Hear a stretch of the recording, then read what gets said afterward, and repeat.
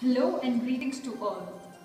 This is our experiment and our main aim is to explain how surface tension and contact angle helps a coating spread evenly onto a surface. So, we begin by taking three different solutions: A. Food coloring, B. Blue ink, and C. Blue paint. Our next step would be to take a paintbrush and dip it into the solution A.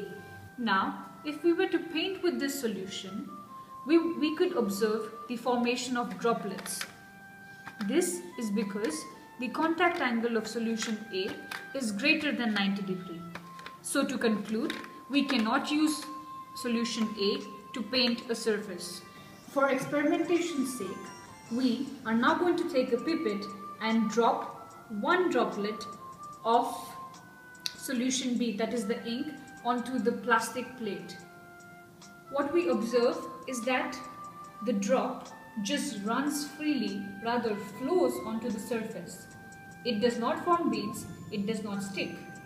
That means the contact angle in case of solution B is exactly 0. Last but not the least, we repeat the experiment with solution C. We take a paintbrush and dip it into solution C. When we take the paintbrush out, what we observe is that the paint drips nicely into the container. It also sticks onto the bristles of the paintbrush. This indicates that the cohesive forces of solution C are weaker than the adhesive forces.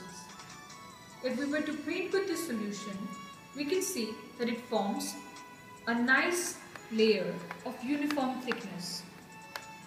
So, in conclusion, we paint with solution C. This is because the contact angle of solution C is in the range 0 to 90 degrees. So, from our experiment, we can conclude that contact angle plays a very important role in the choice of a coating. From our experiment and the three different solutions that we have used, we come to conclusion that C is the right choice for coating. So let's talk about the application. Paint on building to give protection against weather.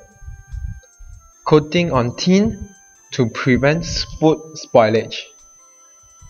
Painting on submarine to prevent rusting of submarine body.